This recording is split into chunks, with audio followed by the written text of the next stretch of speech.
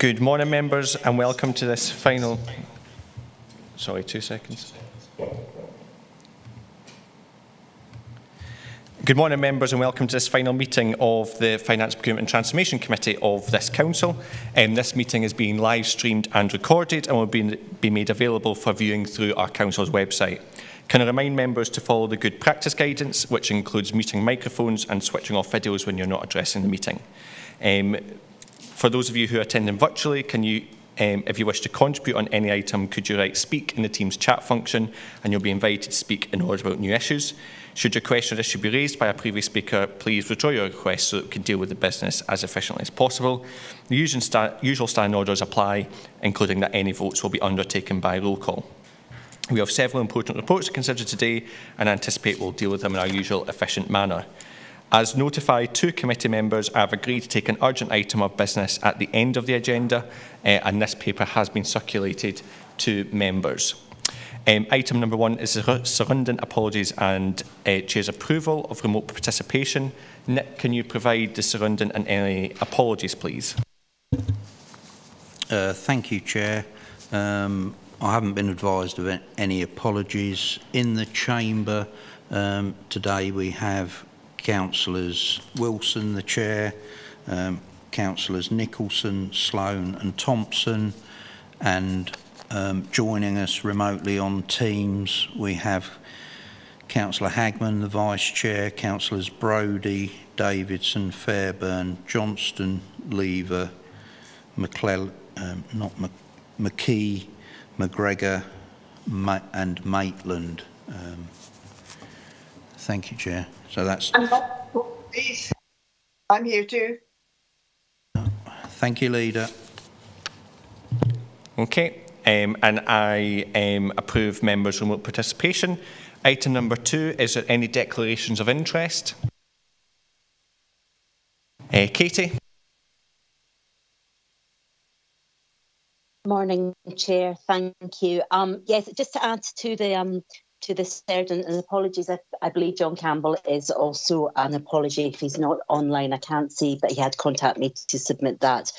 In terms of interest, Chair, if I can just declare an interest in item 12, as the elected member that sits in the Partnership Board, I'll sit out of that agenda item. Thank you. Okay, thank you. Rob? Thank you, Chairman. Item 15, WD Community Initiative, Community Asset Transfer. I have attended meetings of the steering group for this community asset transfer, however, only in an advisory capacity, and have not taken part in any decision making in relation to the application.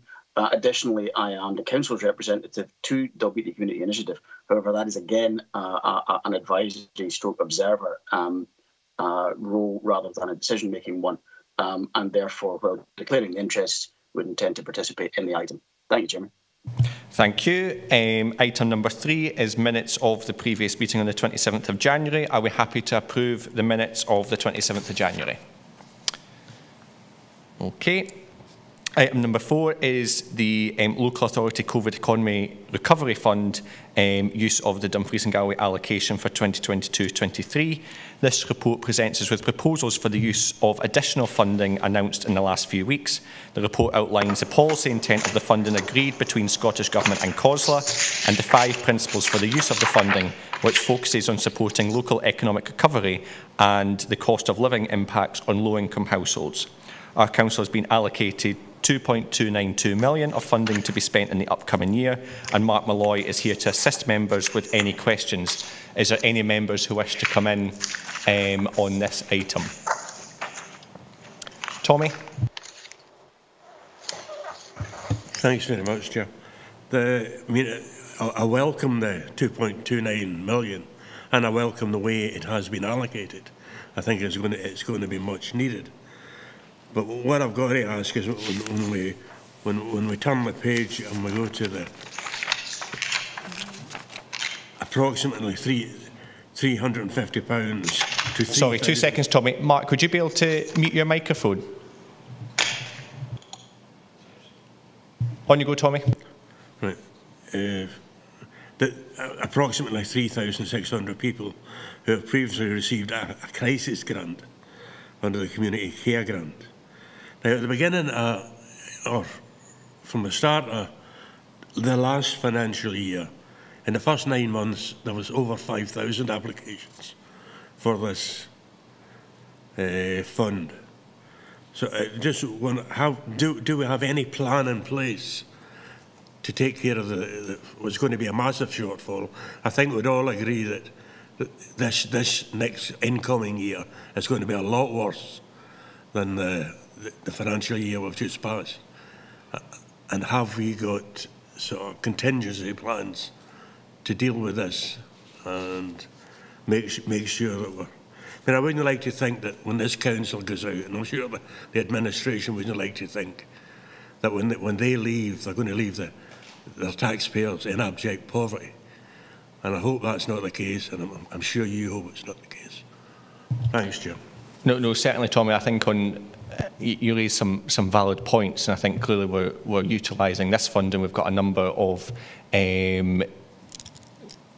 budgets in place to support people across Dumfries and Galloway who are in poverty, and this is an administration that has repeatedly put in support for families. I think it's clear that the next financial year is going to be worse for families, and I think that this really needs to be the beginning of the support that we provide families, not the end. And I certainly hope that the new council, when it's elected, will continue to look at the ways in which we can support. Mark, could you come in on the particular question that Tommy had? Thanks, Chair, and thanks, Councillor Sloan. In terms of the numbers that this report will cover, all those individuals who have received support in 21-22, so up to the 31st of March in the next few days. So it is based on the current financial year, and the numbers that Councillor Sloan's referred to is the number of applications, where what we are targeting here is the number of individual people, which is where the 3,600 comes from. And I can also provide members with the reassurance that the Poverty and Inequalities Partnership is taking a very proactive role in ensuring that, you know, all available supports are there for individuals who need that within the region. Okay, thank you for that. I have no other members who wish to come in, so I will move to the recommendations. Are we happy to note 1, agree 2 and note 3 on block? Thank you. Sorry, Gail and Jane, I see you've came through as I was on the recommendations. Was it a point on the recommendations? No, you just seem to be pressing the through. I'm waiting on Mark's response. What's that? Sorry, Gail, we can't hear you.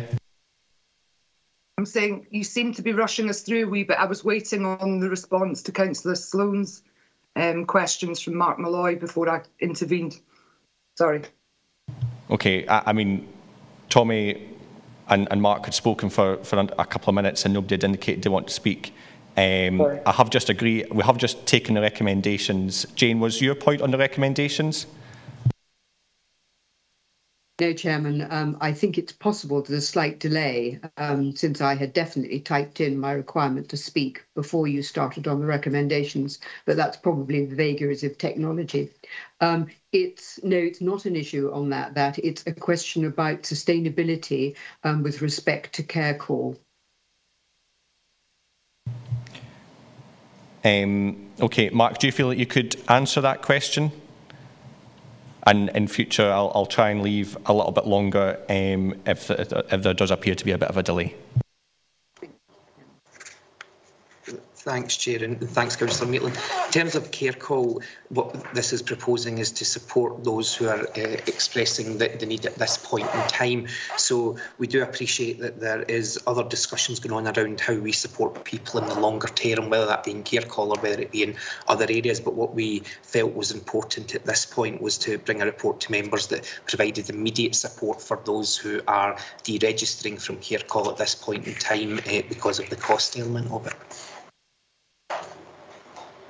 I understand, and I very much welcome that approach. If you think about the cost of actually supporting somebody, people going in, as opposed to the care call costs, I think it's really important that we do put that in. But as I say, it's an issue about it going forward and sustainability. So I hope that's worked in, Chairman. Okay, thank you. So we have taken the recommendations for item 4. I will move on to item 5. And that is the impact of inflationary cost increases on council budgets. Members are updated on the impact of recent inflationary pressures currently being experienced by the council and outlines proposals for our consideration to address the current cost increases over the upcoming period. The report seeks our agreement to delegate to the Interim Chief Executive and Head of Finance and Procurement to address the impact of current inflationary pressures on council services within defined parameters. These parameters would include delegation on addressing budgets pressures being exercised within the council's already agreed budget. Paul Garrett and Stephen White are here to assist members on any questions. Is there any members who wish to come in? Tommy? Thanks very much, Chair. It's just a question on what monies will be available to the delegated peoples. Do we know what kind of money we're talking about? Yep, Paul will be able to answer that. Yeah, thanks, Chair. Yes, the paragraphs 3.9 and 3.10 of the report were outlining the funding that these delegate authorities would be exercised within. It's the 1.5 million that was set aside within the recently agreed budget specifically for inflationary pressures, plus the additional provision that was made available for budget pressures that may arise during the course of the year. So the delegations will be exercised wholly within those amounts that are reflected in the report. Okay. Any other members who wish to come in? Jane? Thank you. Yes, this is just a very quick question with respect to releasing information to those not in the administration, Chairman. And I just wonder if it would be possible that the group leaders should be informed if there is any changes. I'm looking at 3.12. It's for the fullest understanding right across the council. Yeah, I mean, certainly for the period up until the election, I'm more than happy to ensure that group leaders are informed. Unfortunately, I can't talk for after the election, but hopefully that gives you some reassurance, Jane. Thank you. Okay, any other questions? Nope. I will therefore move to the recommendations. Are we happy to note 1 and agree 2 on block? Take that as a yes. Item number 6 is the facilities team request for funding of a distribution team. This report asks members to consider a request from the Economy Resources Committee for the allocation of funding required to support the short extension of the Solutions Centre's distribution team up until the end of June 2022. Alan Mawson is here to assist members with any questions. Is there any members who wish to come in on this report?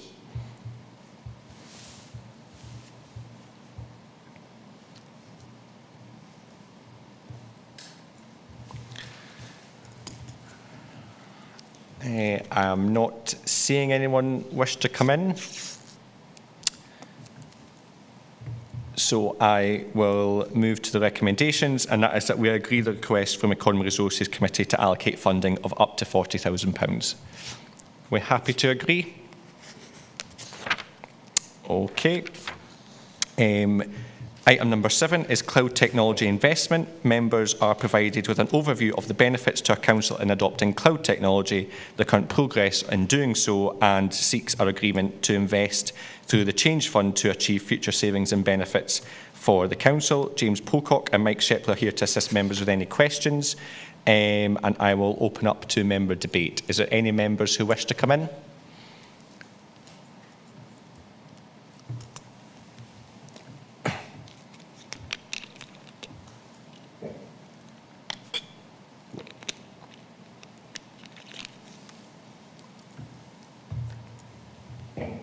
I'm not seeing anybody who wishes to come in, so I will move to the recommendations. Are we happy to note 1, 2, 3 and 5 and agree 4? Stephen?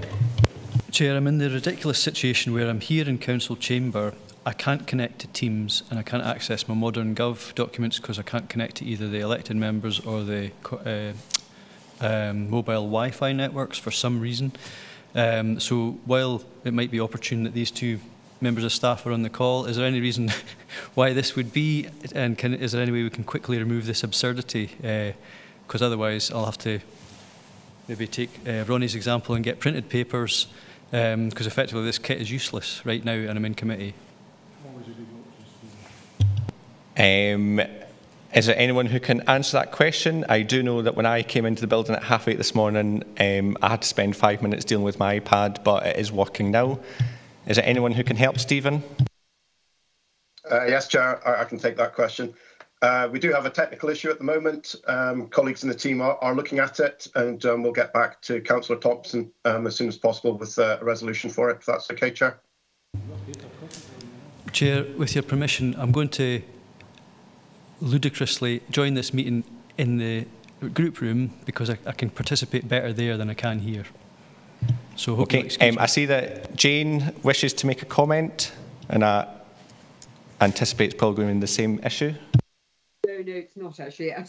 I've answered my own question. Thank you. Thank you very much. Okay. Can I just check, is there anybody on Teams who's having any issues with accessing their papers or in participating in this meeting?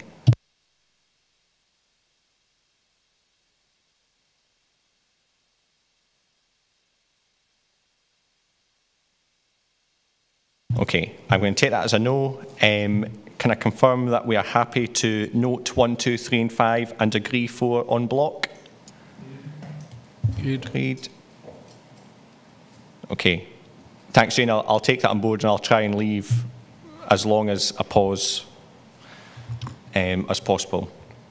Okay, item number 8 is review of internal financial procedures and procurement standing orders.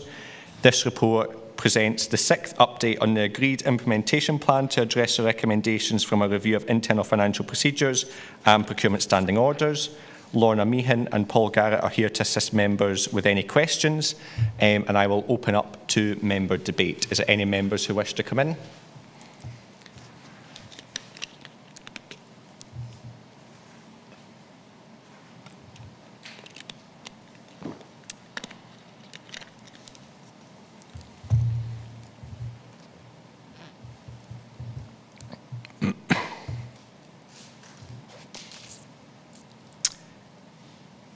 I am not seeing any members wishing to come in or indeed typing. So I will move to the recommendations. Sorry, Jane, is that you wanting to come in? Yes, Chairman, it was. Sorry, it does seem to be very slow. Now, what I'm looking at here, maybe it's actually possibly better for the next item. It's about the level of compliance.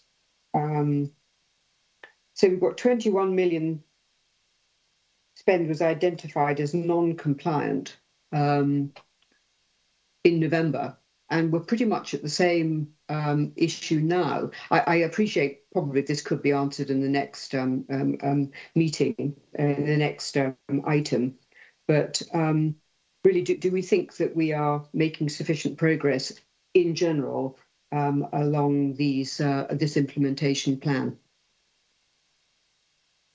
Lorna, Paul? Thanks, Chair.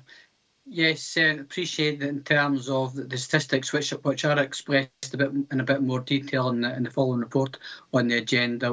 We've not seen the extent of improvement that we are expecting to see going forward, but obviously members have recently received a report on compliance across the council, which was accompanied by a detailed action plan to address identified issues over the upcoming period, and we're expecting to see through the progression of that action plan that figure will improve as we go forward. But that's one of the key issues that we are prioritising at the minute. And in this report that we're looking at the minute, there's a kind of follow-on in terms of the implementation plan actions that we've picked up through subsequent reports, and on each quarterly procurement report that we take to the new FPT committee, will be given an update on the level of improvement in relation to that indicator. You happy with that answer, Jane? I am. Thank you very much. I'm not going to turn on my video. I'm sorry. It's just being so slow. The other issue, if I could crave your indulgence, is about the reporting of contracts under £20,000, and really sort of just to get some idea about those, because we're talking about a comprehensive contract register, Paul, through you, Chairman, and the argument could be that the public wouldn't see that as comprehensive. I think somewhere when it comes to the contracts register being published, which I very much welcome, could there be an idiot's guide to what is meant but by comprehensive, because people really don't understand, and they also don't fully understand the legal niceties of supposedly somebody being challenged, the council being challenged for publishing information which was not supposed to be challenged. And I only half buy that. Who's been challenged in the past? Now are we being over squeamish? Paul? Yep, thanks, thanks, Chair. I see Karen's coming in, so she's probably going to be better placed to answer this one as myself, so I'll pass over to Karen if that's okay. Thanks, Paul. Thanks, Chair. I think, yeah, in terms of the kind of suggestion, Councillor Maitland, for a sort of guide to what we mean and what's incorporated within the contract register, I think that's a really helpful suggestion and absolutely something that we'll take forward and ensure is published alongside the contract register when it goes live on the website on the 11th of April. The contracts register that we've developed has focused on the over 20,000 activity. We haven't captured everything at this stage for under 20,000, but that's a further area that can be considered for future development. Obviously that starts to get into quite a low transactional value, and obviously the regulatory requirements are for the kind of higher value contracts. So we're already, I think, through the recommendations starting to open that up and provide greater transparency than we have done previously, and that's where we've taken it at that sort of 20,000 threshold at the moment. Again, coming back on the sort of feedback around potential legal challenge. There's no legal challenge that I'm aware of, but that's also because nobody else has been publishing this level of information to warrant any sort of legal challenge. So that's certainly the advice that we've had from our internal legal colleagues around just applying a degree of caution to how we present that information and ensuring we've got the appropriate consents. So within the updated tender documents, we're now seeking that consent from each of the suppliers who are below the regulated threshold to make them aware and get their upfront consent that we're going to publish the details of the contract as well, just to provide us with that consent and to mitigate that legal challenge concern that has rightly been raised by our legal colleagues. Yes, thank you, Chairman. I understand what is being proposed, and I do welcome what Karen is telling us. Anything that makes what the council does more transparent, open to the public, can really genuinely be welcomed. So thank you. Okay, thank you. I have no other members who wish to come in, so are we happy that we have reviewed the update on the implementation plan? Item number 9 is the Procurement and Commissioning Performance Update for Q3. This report provides an overview of the procurement activities during the third quarter of 21/22 and highlights key issues, risks and successes during this time period, and provides information on forthcoming opportunities and events for local suppliers. Karen Scott and Paul Garrett are here to assist members with any questions, and I will open up to member debate. Any questions from members?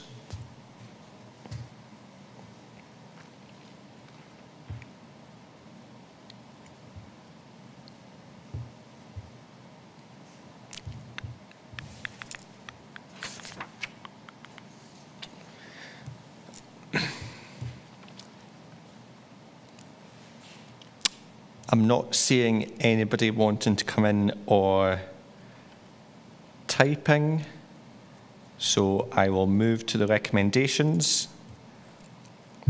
And are we happy to note the update on the Council's procurement performance for Q3?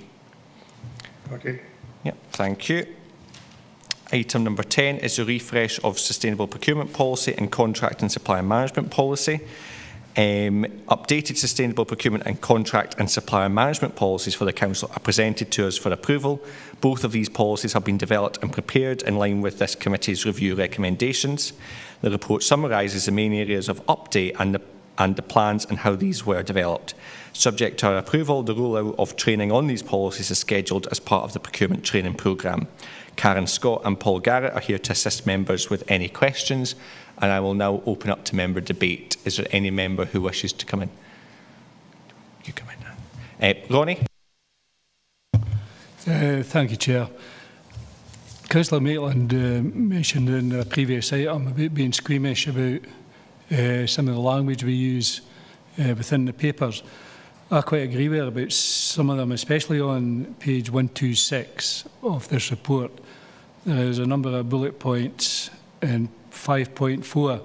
Now, I understand there may be some constrictions about what you can do and what you can't do, but I think, you know, we should be more effective in the way we word things about what we would accept in a council. And one of them is, for an example, the use of fire and hire practices. It says oppose them. As far as I'm concerned, we don't accept that. We don't accept fire and hire practices, you know, within any company that we use. Now, I know there may be some difficulties in that, but I think throughout these bullet points, I think we could use a bit stronger wording in that. Paul or Karen?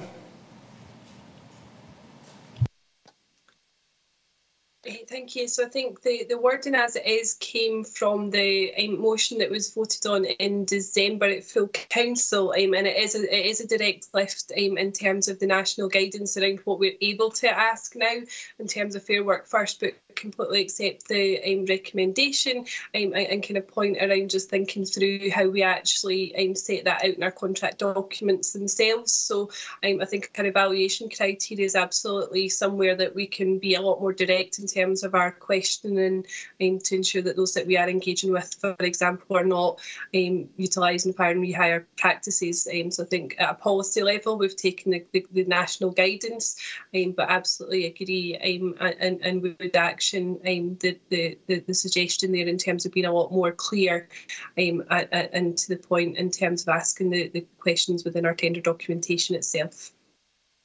Ronnie?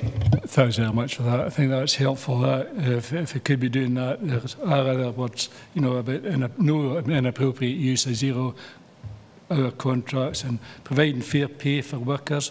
And you give an example of living wage, but I think, you know, it could be strengthened within that. And understand what's happening in October, but things have moved on a bit since then, and even in a local level about fire and rehire practices. We've seen the outcome, we've seen the impact of that, especially within the region, and I don't think it's acceptable that we take any part in that. Tommy? Yeah, just to welcome what Ronnie said on the hire and fire.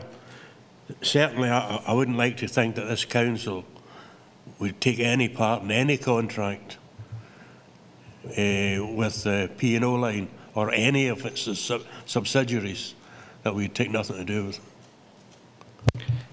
Thank you. Jane? Chairman, how do we know who is a contract manager? You know, how would we know about who to ask, Karen? Is that going to appear in the register or anything like that? Karen? It doesn't appear within the public contract register, but what we would ask is if there was a particular contract that you wish to, or a business wished to understand more about, if they contacted through the procurement team in the first instance. It just ensures that we can ensure kind of open discussion takes place there and includes the procurement team as well as the contract manager. Your contract manager would typically be your lead service representative who would work with the supplier on a sort of day-to-day basis for delivery of the contract objectives. So we would just encourage those to anyone that's we do hold a register of everyone who's responsible for each contract. So the procurement team's full version of the contract register does include that information, but our intention with the published version is that the request would come in through the procurement team, and then we would facilitate such discussion with the appropriate contract managers as well to make sure that we're given open, transparent, fair and consistent information to anyone who's interested in any of the opportunities or existing contracts. Thank you. Okay, I have no other member wishing. Jock? Sorry, Chair. It's just this no inappropriate use of zero-hour contracts. Could we not delete that altogether? Is there such a thing as an appropriate use of zero-hour contracts? It's just the word. I've kind of concerns about that. That should we use that at all? So we not just delete it, and we won't entertain zero-hour contracts. I think, Jock, to a point, I agree with your point, but I think that there will be some people, as somebody who has previously had a zero-hour contract in the past and found that favourable, I wonder if members would be happy to sort of change that, and Karen, quite happy to take your advice on this, no inappropriate use of zero-hour contracts and encourage the use of guaranteed minimum hour contracts. So I think that, we're quite clearly saying that we would like to see a reduced reliance on zero-hour contracts, but also sort of putting in place, what sort of setting out a sort of more fairer approach for employees. Karen, are you quite happy with that?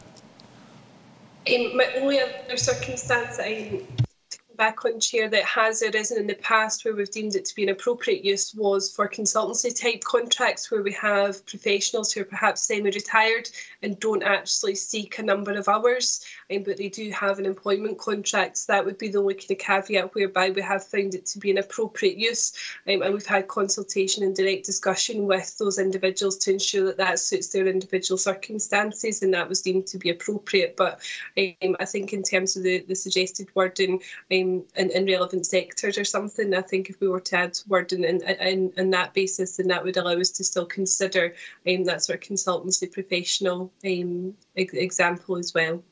No, thank you for that example. Ronnie? Yeah, I think no zero contracts is a good way, unless individuals have actually asked for that on a personal basis. So I don't think we should condone any zero-hour contracts unless they've been particularly asked for by any individuals. Okay, thank you. I have no other members who wish to come in, so are we happy to approve 1 and 2, but also to... Chair, can I just ask? So, I thought Ronnie was actually moving that. Sorry, if you let me finish, Tommy, I said agree 1 and 2, but with the addition that Ronnie had suggested. Oh, hush my mouth, Chair. And thank you. So with the addition that Ronnie made on the bullet point on page 126 on fire and rehire, and the addition that I suggested on the bullet point in the same point in relation to zero-hour contracts. Are we happy to agree that? Thank you. Item number 11, Scotland Excel Progress Review and Assessment. This report sets out findings of a Scotland Excel review and assessment based on their Procurement and Commercial Improvement Model, PCIP. This progress review and assessment was commissioned as one of the actions in response to the committee's review recommendations. Karen Scott and Paul Garrett are here to assist members with any questions, and I will open up to member debate. Is there any member who wishes to come in?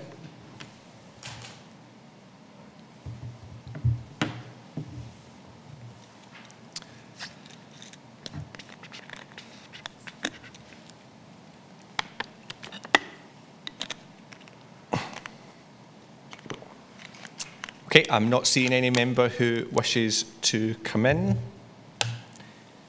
And I think it's fair to say that the PCIP assessment, I think, gave a very good set of recommendations for the procurement team, and I think it also set out a number of strengths that I think the committee obviously welcomes, and the recommendations will be implemented as detailed in the report, over and above the FPT review that we carried out.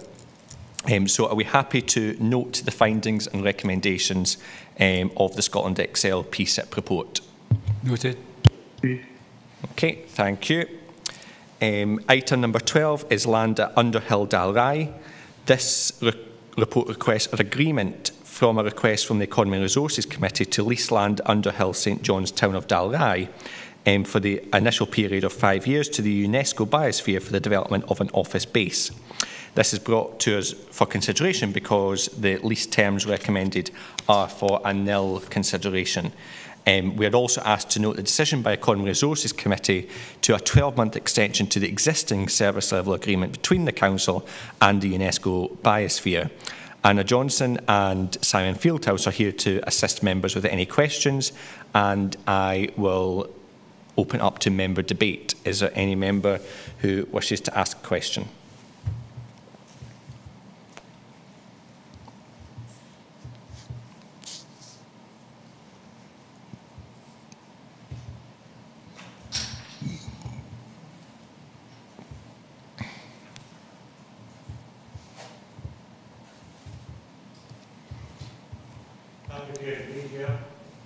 Okay, so Jock.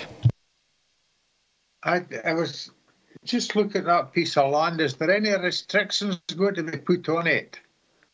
It might be land that could be looked on as suitable for housing and that sort of thing. Is there any restrictions that we would want to put on it? Simon or Anna? I think the land has been deemed already surplus to requirement by the council. Okay, thank you for that, Anna. I will move to the recommendations. Are we happy to, first of all, agree to the lease and to delegate the terms to be agreed by the Property and Estates Programme Manager and to note 2 on block? Okay, thank you very much. Can somebody just message Katie to inform her that we've finished agenda item 12? Thank you. Agenda item 13 is licence to occupy Lorburn Hall, Dumfries. This report advises us of a request by the Electric Theatre Company, the Big Burn Supper, to occupy the Lorburn Hall in Dumfries for a fixed period and at a nil rent. The context and background to the request is outlined in the report, and we are also advised of the recommendation of the Nithsdale Area Committee to grant a licence to occupy. Before I move to discussion, can I ask officers to provide a verbal update on the consideration of this item at Communities Committee as referred to as in recommendation 2.3? Paul? Thank you, Chair, and through you, I can advise members that the Communities Committee approved to recommend to this committee that the licence is granted. Thank you. Okay, thank you, Paul. Paul and Nick are here to assist members with any questions, and I'll bring in Elaine. Not so much a question, really, just more a comment that the Area Committee was keen that the licence ran until February 2023 rather than September this year, as was originally proposed, so that they would have occupation during the period of next year's Big Burn Supper, which hopefully will be able to be the sort of event it used to be, rather than obviously been problems with COVID over the last few years and not being able to have the type of festival they normally did in the winter period. So I'm just very pleased that that was accepted by Nithsdale Area Committee and that it's in the recommendations today. I think it's important that they actually get use of the Lorburn Hall until after Big Burn Supper next year. Thanks. Okay, thank you for that, Elaine. I have no other members wishing to come in, so I will move to the recommendations. Are we happy to agree 1, note 2, agree 3, and agree 4 on block? Agreed. Thank you. Item number 14 is the Nith Valley Leaf Trust Community Asset Transfer Request. This report presents to members a Stage 2 asset transfer application from Nith Valley Leaf Trust and a business plan for the transfer of Closeburn School playing field under the Community Empowerment Act Scotland 2015. Colin Freeman is here to assist members with any questions, and I will open up to member debate. Is there any questions from members?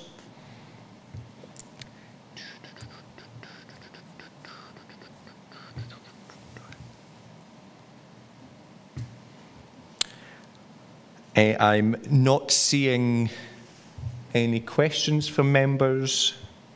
I think this was a very positive CAT transfer request, and I believe that of importance in this area committee was that education were able to retain sort of free access, and that is included within the report. So I will move to the recommendations, and I will propose option 1, and therefore I would ask our members happy to consider 1, note 2, consider 3, note 4, agree 5, and consider 6 on the basis that we are going to go with option 1 in the report.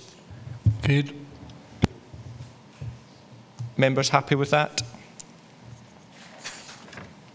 Thank you very much. Item number 15 is the Dalbeattie Community Initiative, Community Asset Transfer for the former Dalbeattie Primary School. This report presents to members a Stage 2 asset transfer application from Dalbeattie Community Initiative and their business plan for the transfer of the former Dalbeattie Primary School and the surrounding 5.8 acres of land, again under the Community Empowerment Scotland Act 2015. Kimberly Phillips is here to assist members with any questions, and I will bring in any members who wish to ask a question.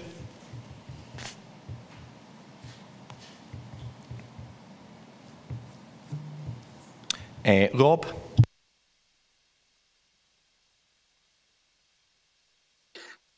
Thank you, Chairman. This is a big project for the community in Dalbeattie, and I think it's a very comprehensive and carefully worked up business plan.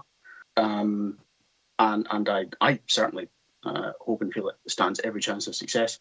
So I just want to cut to the chase, Chairman, and move the committee go with the recommendation of the Stewart Area Committee, which is set out in paragraph 3.6. Thank you, Chairman. Yeah, so just to confirm, Rob, in terms of the decision options at 3.9, are you going for option 1? Are you proposing option 1? Yes, Chairman, that's correct. Apologies, I'm probably referring to the wrong things. Option 1, please, yes. That's no bother at all. I have no other members who wish to come in, so I will move to the recommendations. Are we happy? Sorry, Jane? Yes, Chairman, it is indeed option 1, as Councillor Davidson has suggested. Councillor Davidson also made it clear that the Area Committee recommendations were set out in under 3.6 here, 9.4 and 9.5. And the whole of that should be part and parcel of the recommendation here, please. It's option 1 plus 9.5. Is that what you're suggesting? I'm more than happy for that to be proposed. My understanding is that option 1, I don't believe has a clawback, but I believe that actually the transfer wouldn't take place until all the funding was put in place. So sort of, I kind of see that as an either or, you know, if all the funding is in place, and, you know, you would therefore hope and expect that the project would have more success, you know, would have a good success rate. So just to be clear, Councillor Maitland, are you happy with what's in option 1 in 3.9, or would you rather add something in addition to that? Well, I'm simply requesting that we go along with what the Area Committee suggested, which is clearly set out 9.4 and 9.5. And I think actually it's what Councillor Davidson suggested earlier on. Are you quite happy with that, Rob? Chairman, yes, I am. I mean, it is the worst case scenario situation, which, like you, I firmly believe is highly unlikely. But I've no difficulty with it being included. Okay, so I will move to the recommendations. So are we happy to consider 1, note 2, consider 3, note 4, agree 5, and consider 6 on block on the basis that we're going with option 1, including the Area Committee recommendation as detailed at 9.5? We're happy with that? Yep. Okay. I'll now move to agenda item 16 is the London Road Playing Fields, Stranraer, proposed CAT transfer. This report presents to members a Stage 2 asset transfer application from Wigtonshire Rugby Football Clubs and to proposal for the transfer of London Road Playing Fields, Stranraer under the Community Empowerment Scotland Act 2015. Kerry Monteith is here to assist members with any questions, and I will open up to member debate. Andrew? Thanks, Chair. I would say that we go with option 2, as was discussed at the committee. Although I would add one extra condition after having the community engage with me a bit afterwards, after said committee. I would like that we save the ability when we allow the Stranraer Show to use the field during the Stranraer Show season, as it has been on that land for 100 years or so. I would like to see that written into the proposal, please. Just that we safeguard and secure Stranraer Show's place on that land for the foreseeable future. Thank you, Chair. Okay, thank you. Kerry, is there anything you want to add to that? Just to say, through yourself, Chair, that is included within the context of their report and the application. Any leases and access rights remain on the site via, during transfer. So, Stranraer Show, when they renew their lease, that will be kept and that will be retained within the transfer, as well as there's properties around the site that have access rights, and they will also remain, as well as public access to the playing fields. Thank you for that clarification. Is there any other members who wish to come in? Tommy? Can I just come back on that, sorry? Yes, Andrew, come back in. So I was meaning out with the lease. So I believe the agricultural show will have a 10-year lease to use that land. My worry is that after 10 years, they might not get another lease. Can we write that into the condition that they must always have the right to use that land, even after their lease is out? Kerry? I don't see that there would be any issue with that, Andrew. The Wigtonshire Rugby to be engaging with Stranraer Show and have engaged with them and are keen for that to continue on site. This is the purpose of the transfer, to make use of the playing fields for the purposes of community events and sporting events. So I don't imagine there'll be any issues with that. From my understanding, they were looking to negotiate a 25-year lease, but I don't think that's complete as yet. But it may be by the time transfer actually goes through, if it should be agreed today.